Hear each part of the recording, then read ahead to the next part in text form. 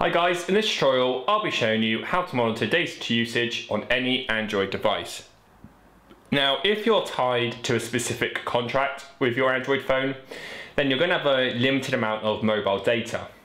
And the problem is if you exceed that mobile data, you're going to be paying a lot of money. And I mean, trust me, it's a lot of money.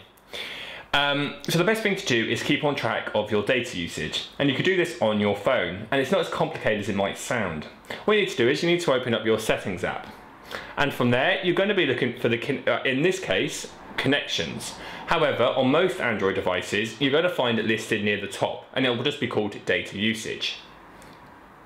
Oh, sorry, that's flight mode. That's completely different. Now, data usage, this is what it is.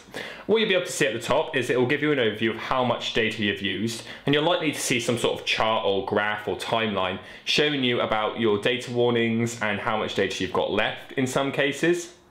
As you can see here, we've only used 29 megabytes for mobile data. That's because I'm connected to my Wi-Fi, which is something to remember. If you're connected to your Wi-Fi, you won't be using your mobile data.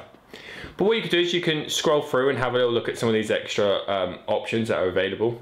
And you can look at the data usage here. And so this will give us our month view, so we can see what we've used this month.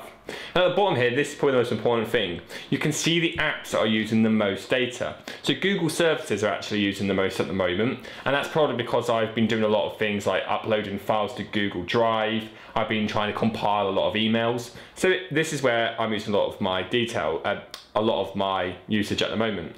But things like YouTube will soon creep up, maps, all these sort of things. So this is the best menu to use. So you go, while you're on data usage, mobile data usage, and you can get this graphed. And this will basically let you see. And when it starts peaking up and it starts getting near your limit, you know then to pretty much cut it out.